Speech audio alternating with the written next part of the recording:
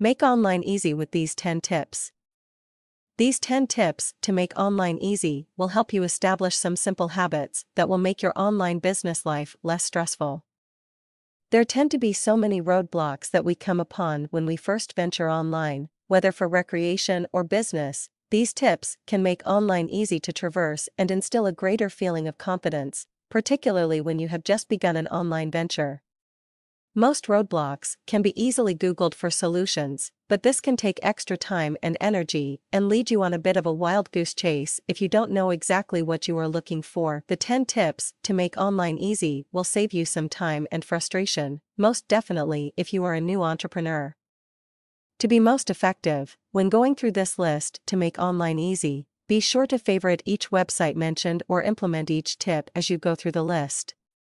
So many times we will come upon some terrific training, read through it and then never get back to the article or site to actually put the material to good use. Point 10 tips to make online easy when working on choosing a domain name. Always do thorough keyword research first. Use Google AdWords keyword tool to determine if the masses are actually searching for the keywords that you are choosing for your domain name. When you find a keyword that is getting a lot of monthly and global searches, search it on the main Google search page to see how many other sites there are that carry those keywords. If you place the keywords in quotes, e.g. keyword, and the resulting sites is less than 5,000, it will be a good keyword to use. Lesser search results are even better. Discovering keyword analysis rank is extremely important for creating anything for your business: articles, videos, ads, and domain names. Yes. An autoresponder is a must-have in online business. It is imperative to automate your marketing systems to build a list for your business and build relationships with those on your list. It is also very important to personalize your emails.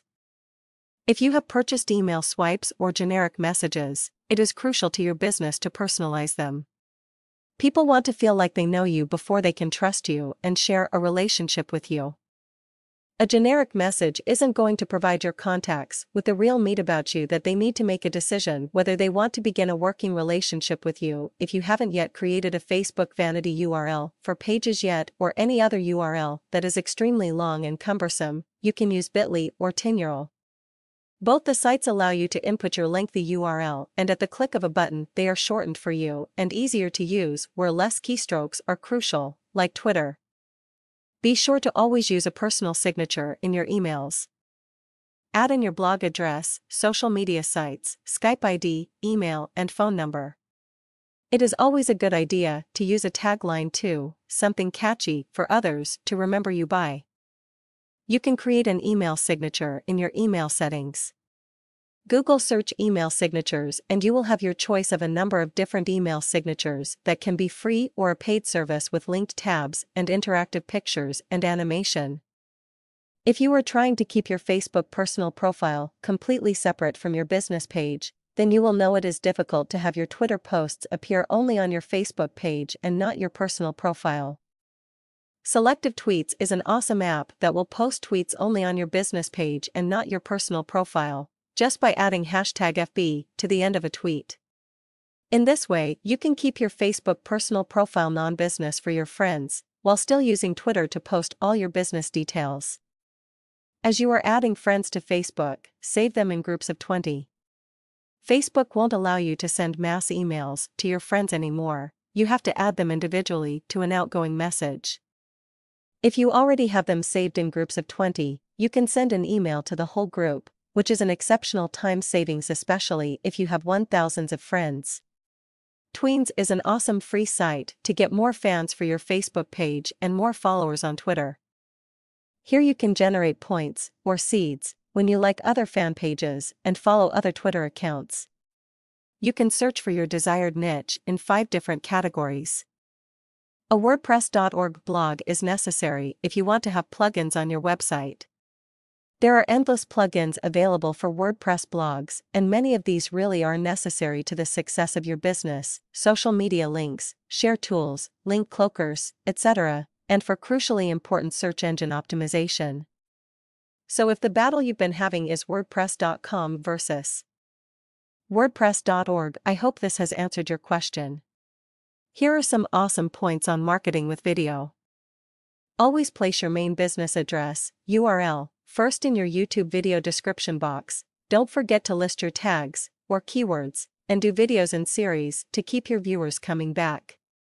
Use the acronym VIEWFUEL, which contains the 8 key elements for an extremely popular, hopefully viral video.